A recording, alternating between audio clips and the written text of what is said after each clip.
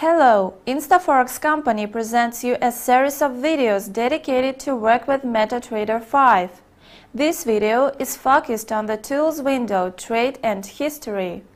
Tools section is a multifunctional window containing several tabs of different purposes. In this video, we are going to deal with two interrelated tabs, Trade and History. In the Trade tab, you can monitor opened positions and pending orders, carry out trading operations, close positions totally or partially, remove pending orders, and also see the financial result either on certain positions or on all the positions opened. In the History tab, the information on all trading operations executed is shown. Now let us have a closer look at these tabs. As you can see, the Trade tab comprises the information on all opened positions and pending orders. The list can be sorted by any field. The only thing you need to do is to click on its name. The Trade table includes the following fields: symbol, denoting financial instruments; order, the number of a pending order on a trading server, a so-called ticket; time, exact time and data of opening a position or placing a pending order; type, type of a position. Buy is a long position or a position for buying.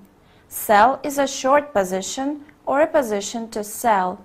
The types of pending orders are also demonstrated: sell stop, sell limit, sell stop limit for orders to sell, and buy stop, buy limit for those to buy.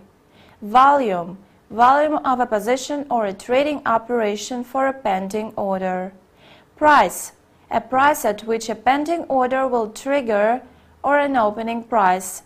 If a position is a result of several trades, this field shows its weighted average price. SL, stop loss level for a position or an order, or 0 if stop loss level is not determined yet. TP, take profit level for a position or an order, or 0 if take profit level is not set yet. Another field is price, shows the current price of an instrument. Swap implies swaps accrued in total. Profit, the result on a certain position calculated on the basis of the current price of an instrument.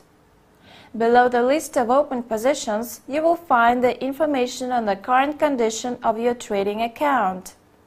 Balance, the balance of your account without profit and losses of opened positions. Equity, funds available to you after you close all positions at the current price. Margin, free funds necessary for maintaining the opened positions. Free margin, free funds you can use to open new positions. Margin level, the ratio of funds to margin. Trade result, the total on all the opened positions.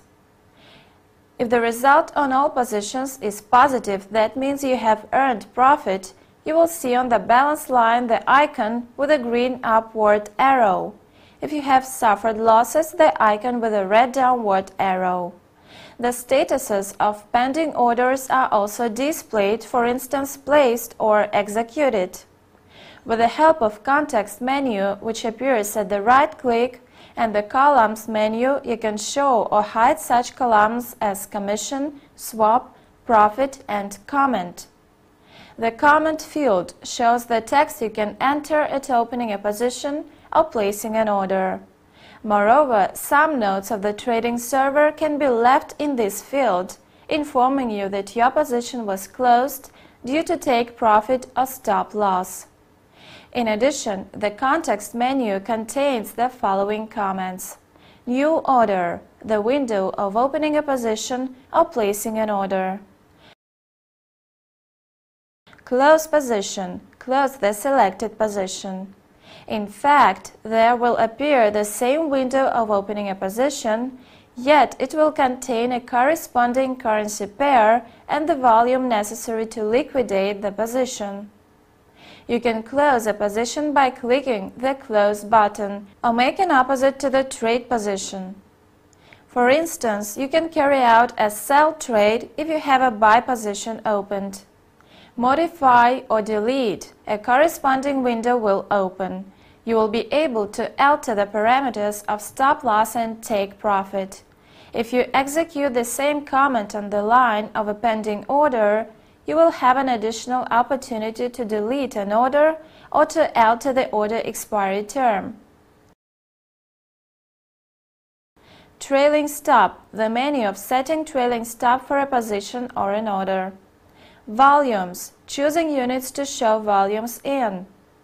Profit, choosing units to show profit in. Report, creating a report on open positions and pending orders. Auto size, switch on, off automatic adjustment of column size. Grid, on, off. The History tab contains the information on executed trades, orders, placed and removed. There are 3 modes of viewing the history: trades only, orders only, trades and orders.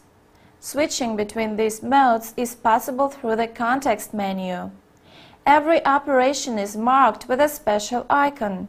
Blue icons mean buying operations, while red ones selling operations. Rightward arrows signify entering a position, leftward arrows exiting it. A bullet in the icon points at a pending order. You can look through the history of your trades and orders on a certain instrument in the Symbol sub-menu. Readings in the History table are analogous to those in the Trading tab. The list of operations made is followed by the result of the executed trades.